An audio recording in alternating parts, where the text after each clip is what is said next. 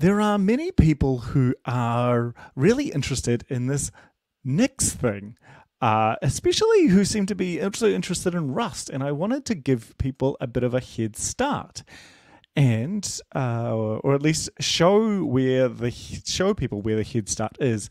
And the first thing will be this Zero to Nix guide by a wonderful company called Determinate Systems. And if you click Quick Start, you get a link to how to use the Nix installer.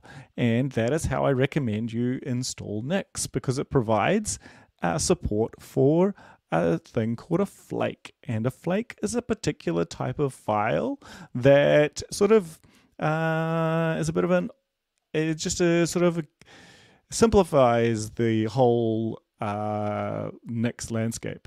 The other thing, if you are a Rust programmer, is this Cargo to Nix project, which essentially teaches Nix about cargo and makes it a whole bunch easier for you to get started.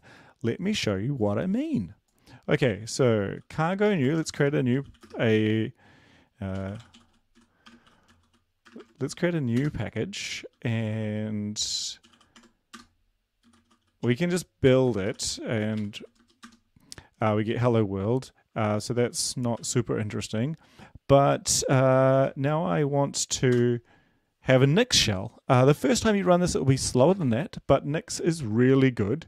And after the first time you've run it, it will be much faster.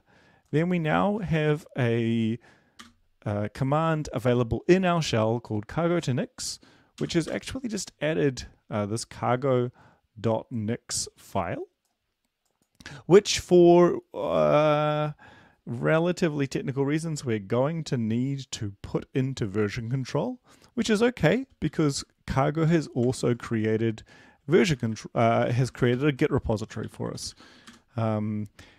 We will, and there is one other file that I require, and this is a flake.nix file.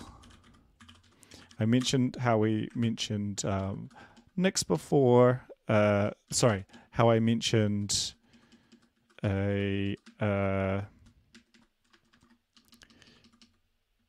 mentioned flakes, sorry, not Nix. I wonder if this will work.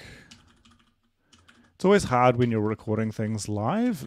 Something is almost certainly likely to break. Now, if I run git add, I can probably do cargo run again, and it does the same thing. What about Nix build?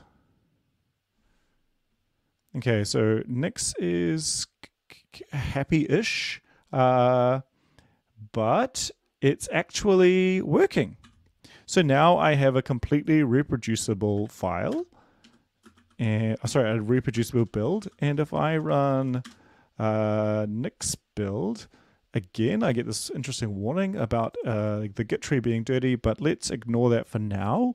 I'm now up and running with Nix, and so that is how to get going with the Zero to Nix installer, or let's kind of the Zero to Nix guide, which provides a link to the Nix installer.